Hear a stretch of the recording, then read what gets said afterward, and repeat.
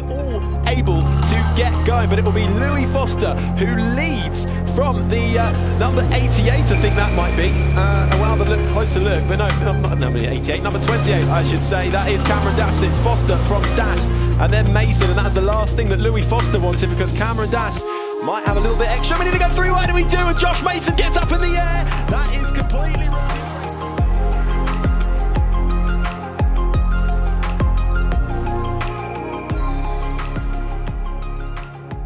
Hey everyone, welcome back to the channel. I'm back with another race weekend recap, but this time we're in SPA-FRANCORCHAMPS in Belgium.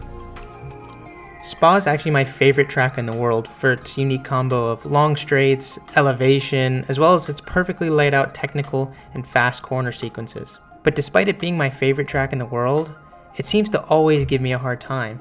And guess what? This time was no exception. But before we get into that, let me just update you on where we stand so far in case you haven't seen the previous recaps from Portugal and from France. So as it stands right now, we've been on the podium 6 out of 6 times and won 4 of those races.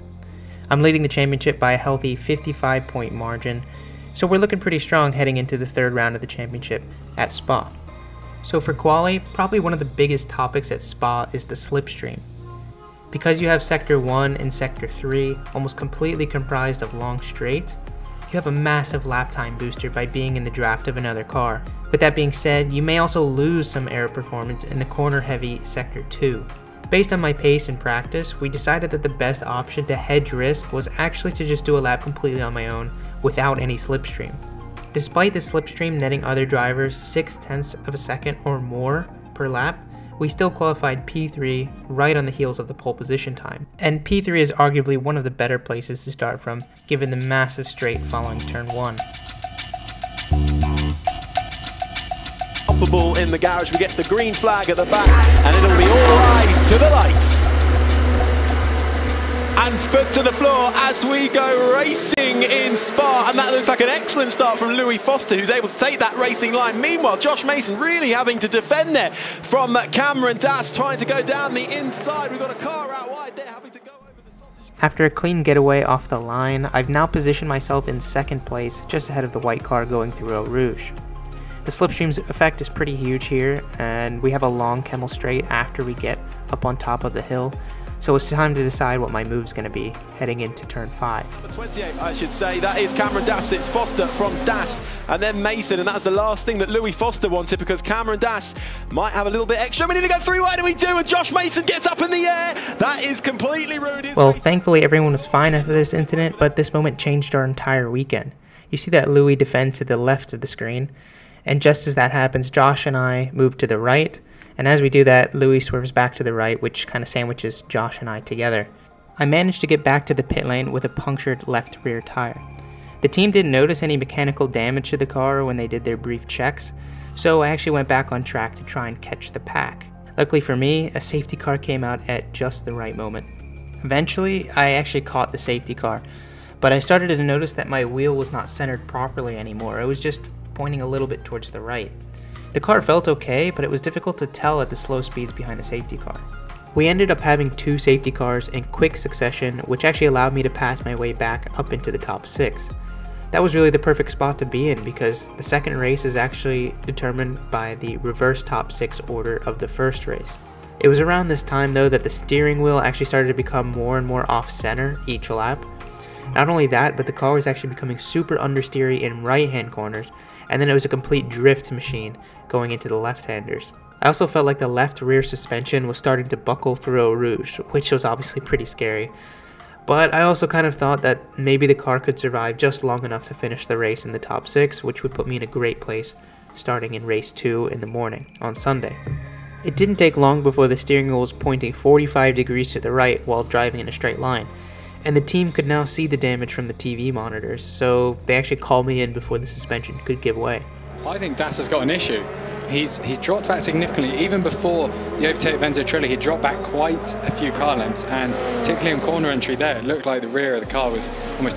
Look, I think there's something wrong with his car. It looks like it's towing slightly to the right as it goes into corners, so potentially a steering issue. Can you see how it's not quite straight? That's very peculiar. Enzo Scionti is going to get passed for 7th place. As the commentators pointed out, you can see how the car is like drifting in a straight line almost with that damage. So retiring the car at this point was the right call, especially considering that we were already outside of the top 6, which basically meant that the race was a wash.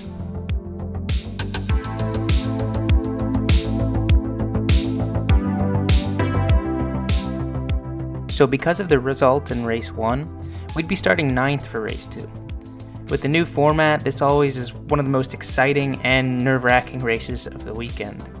The top 6 order is determined by the reverse top 6 of race 1, and the fastest lap of race 2 will actually be our qualifying lap for race 3. Everyone will be on new tires for this race because of that qualifying aspect, so the whole grid is on a level playing field. Black, and it is all eyes to the lights and foot to the floor as we go racing in Spa for race 2 here in Euro Formula Open. Slow start in the back. It looks like Enzo Scionti struggling to get away, but Enzo truly... That was a pretty decent start. I just barely managed to avoid that stalled car in front of me. And through the turn 1 chaos, I passed another car, which puts me in P7, heading into turn 5 at the top of the hill. And here's another nice move for P6, around the outside of the orange car in turn 7. First lap was full of maneuvers and overtake attempts. I actually ended up lap 1 in P5 already, but I knew if all this fighting continued lap after lap, I'd probably lose the chance to utilize the peakiness of new tires for my race 3 quali lap. And on a long track like Spa, which is really tough on tires, those first couple of laps on new tires can be 6/10s, 7/10s, 8/10s quicker than any laps later in the race. What you're seeing now is actually on lap 2. I was swamped after being stuck too close behind another car in Eau Rouge, so I actually ended up falling back to P7 here. My engineer later called this actually the move of the race, because it would have almost certainly ended up in a crash had I not backed out and bided my time. I really lost so much momentum from this, and I nearly even fell back to 8th position, but I ended up sticking it around the outside in turn 9, and from there on it was all about clinical overtakes back up to the podium and setting fast lap times with the bit of extra space I now had. He's going to draw alongside, and actually Enzo Trulli's been caught very quickly, free wide again. They're all doing the McHackenen today. Cameron Das passed 2 at once down the inside. He's ahead of Mansell, he's ahead of Trulli. He is up into 3rd place now. Christian Mansell's down to 4th. And before I knew it, I was in P3. It took some monster lap times and some serious effort to make up the gap to my teammate Nazim in P2, but I managed to pull over 7/10 of a second per lap on him, which actually gave me the opportunity to overtake with 6 laps to go. 7/10 of a second quicker, consistently faster than Azman there. The Cameron Das, the championship leader currently from America, racing here in Euro Formula. He knows how this championship works, and he is eyeing up 2nd place for the taking. Onto the Kemmel straight they go. This is where the toe comes in handy. Azman, wise to it, defending that inside line for all he might, but I think Das is going to get him even before they get into the braking zone. Das has a little squiggle just to make sure he's got that covered. And there we have it, our first podium of the weekend, from P9 to P2 and fastest lap of the race, which will give us pole for the next race. So this was exactly the recovery drive we needed. And the green flag will fly at the back, signaling we are ready to go racing. It is all eyes to the lights. And finally, we are starting from pole for the final race of the weekend. I had a great launch off the line. Luckily, the car next to me stalled, which gave me a little bit of a cushion going into turn 1. Basically, from the rest of the race on, I never looked back. I just drove flat out to the point of keeping the tires in the temperature window, and it was looking like the perfect win to finish off the weekend. Until this happened. He's out of the corner ahead. Further up the road, Caminiar's surprised everyone by and it's and it's all gone wrong. And just like that, all the work I did to break the toe was erased with just 2 laps to go.